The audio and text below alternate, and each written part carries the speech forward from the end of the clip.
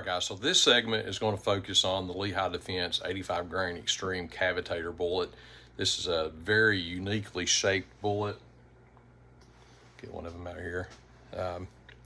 As you can see, this has a square end on it, and the sides are cut and ramped. And this is designed literally to create a temporary hydrostatic wound cavity in whatever it's going in. This is an all copper bullet. There is very, very little deformation on this. The ones I shot out of the 16-inch rifle in the last video, I saw no deformation at all. The ones that I ran out of the AR, I did see in the tip of this some flattening where it hit the feed ramps as it fed in. So it does make a little bit of difference there. There was also, I shot these after I shot the Nozzler of Armageddon, and anywhere it impacted lead on its way through, it also had a spot where it may have deformed a little bit, and you'll see that here when I get the close-up of these here in just a second. But so very, very interesting little bullet.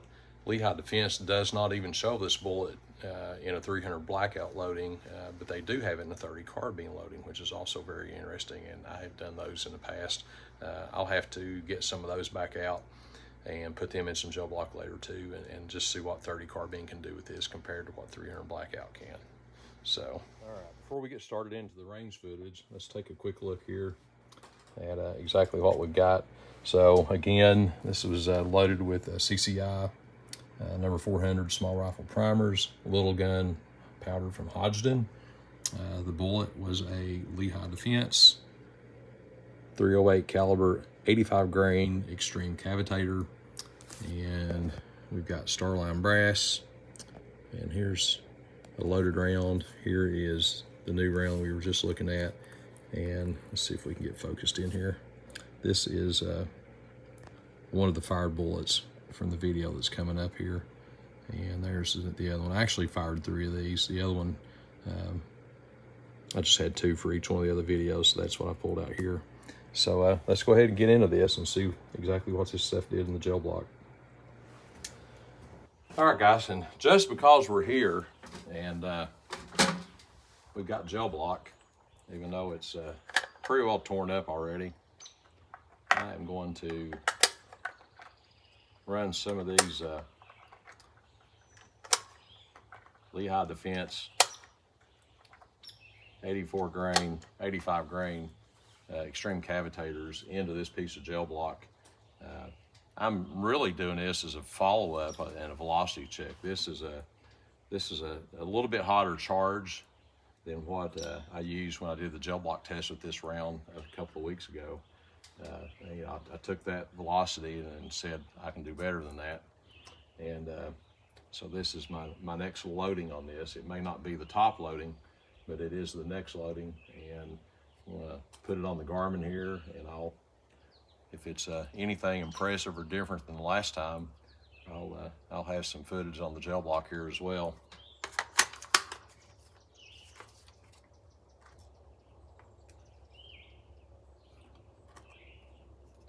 All right, let's get the Garmin set up. All right, here we go. Now, I also want to check and see how this round's going to feed in this AR. It is seated fairly short. It does have a pretty funky design on it. So we'll do a couple of things here. We're going to get velocities, and we're going to see if it cycles in the AR.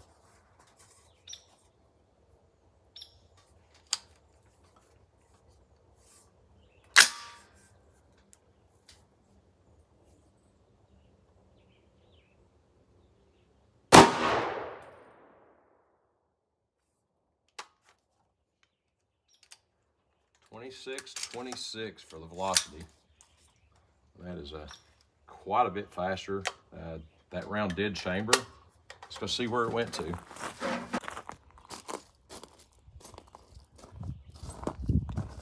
Well, now, so we got some good penetration on that one. Now, granted, wound track is coming through here. It's a clean wound track. When it gets to right here, it looks like it merges into one of the 190 sub X wound tracks, so that probably explains why it penetrated so much farther than it did on a previous test. This gel block's pretty well fractured up now. So let's go back and do another one. A really good penetration with that one. I'll probably run 2 more of these in the gel block, and then we'll go see what happens. We may actually lose one of these out the back side.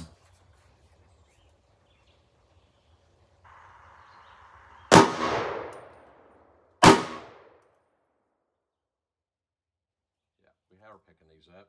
I'm going to go ahead and call this. We got a 3-shot group for the velocity. And these things are feeding very well.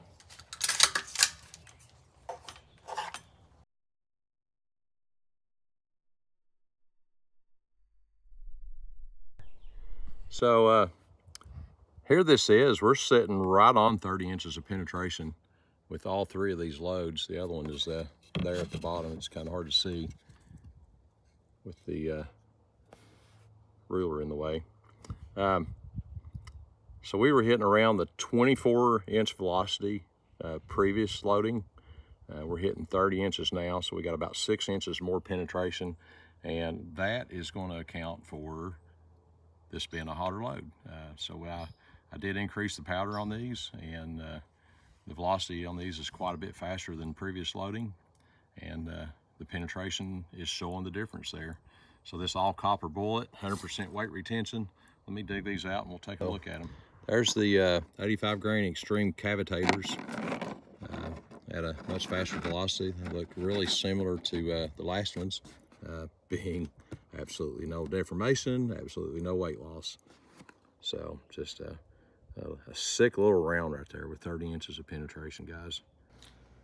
That's right, guys. So there you got it. Once again, just impressive performance from this Lehigh Defense Xtreme Cavitator bullet. If you haven't already, go back and watch the last video. The hydrostatic effect, the slow motion there where it's going through is pretty impressive too, just like it was this time.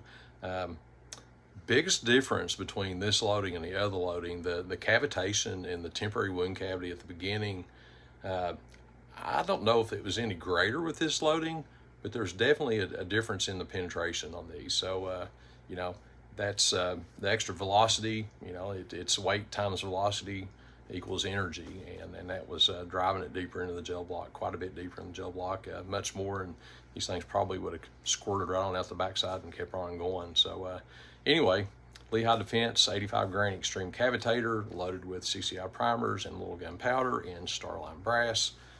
Let's hear your comments, and as always, thanks for watching. If you haven't already, please hit that like and subscribe button. And Matt from Kentucky Range Time, we'll catch you just in a minute on the next one, I hope. So thanks, guys. See you later.